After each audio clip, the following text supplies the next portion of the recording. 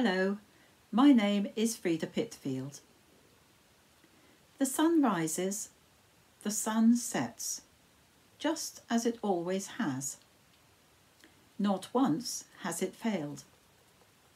It may not always be visible, but it's there, even behind the clouds.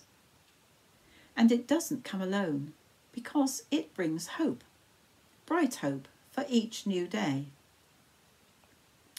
Hope is a small, seemingly insignificant word, and yet we find it surprisingly hard to live without it. How often does hope pop into your mind throughout the day? We're constantly hoping for anything and everything, whether for a good day to work in the garden, snow to fall, spring to arrive, the COVID vaccination to begin, the well-being of loved ones, or even a new hat. You name it, we hope for it. So can you imagine how it would be to live without hope? Recently, I was watching the news footage of the anniversary of the London Bridge attack, when one courageous young man, who had put himself at great risk to try and stop the attacker, said he could see in the eyes of the attacker that he was without hope. I began to think about the importance of hope. We all have days when we feel a bit low, when hope is hard to find. And there are many who live in dark and uncompromising situations today. Many who are in prison, on the streets, modern slaves, those who suffer from certain types of illness, refugees and others. And it's a desolate place to be. So here is a hope of mine, that it might be true that for some at least, that they will find hope to be irrepressible, that it will bubble up to the surface whatever their circumstances. We are living through strange times, a pandemic, a virus we cannot see, that may affect anyone without warning. And it has seemed a hopeless, endless situation for the world to be in. And we will all have hoped that a vaccine will be found and made available as soon as possible. And now it's here. The vaccination programme will begin sometime this week. And hope can lead to prayer. These last few months, many will have hoped and prayed to God for the pandemic to come to an end. And we have hoped in the scientists. How thankful we are to God for answering our prayers, and to the scientists for their meticulous and persevering work in finding a successful vaccine. However, these new vaccines have to be tested, and so people are asked to volunteer to be given a trial vaccine, and they are then exposed to the virus.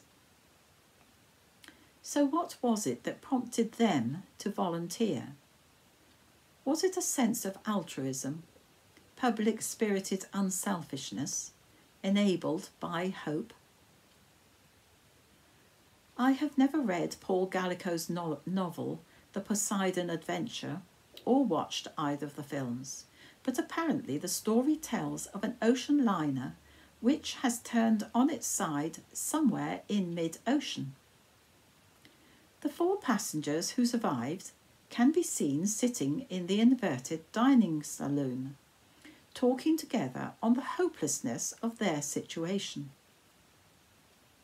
And then someone puts forward a rather unlikely means of escape. All 4 passengers discuss his idea, but 3 are reluctant. They hesitate. So the one with the idea tells them that he was once on a survival course where he was told that what kills most people who are caught up in a disaster is apathy. It's those who have no hope. so they do nothing to try to save themselves or others, and they die. But if they will try to take action, well, they may die anyway, but there is just a chance they may survive. What is it that encourages the courageous in any situation but hope? Hope is stronger than optimism, but sometimes it needs to be twinned with courage. Barack Obama once used the phrase, the audacity of hope.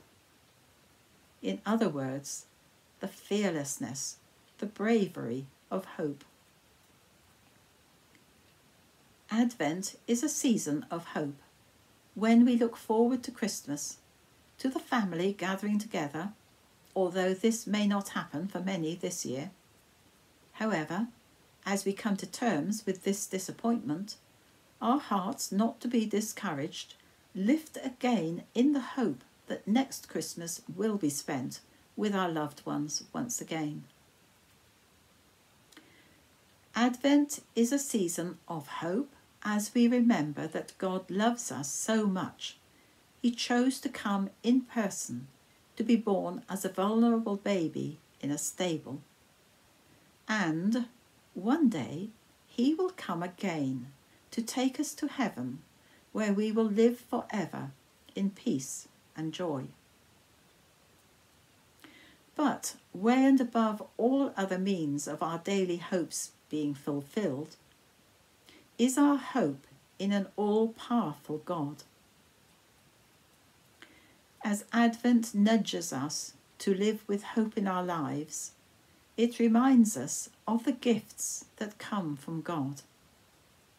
His care, guidance, protection, his constant presence, forgiveness, healing, his joy, which is so much more than happiness, and most of all, his love. St. Paul tells the Romans, I pray that God, the source of hope, will fill you completely with joy and peace because you trust in him. Then you will overflow with confident hope through the power of the Holy Spirit. So, God is our hope. But it can be easy to lose hope, and especially when our prayers are not answered. Some might say hope is just wishful thinking, but if we look back on our own lives, or on world history, or on the history of God's working through his people in the Old and New Testaments, we can be inspired by God's activity in the past, of how he has brought us through our own struggles and difficulties, provided for us, was always present even when we were unaware.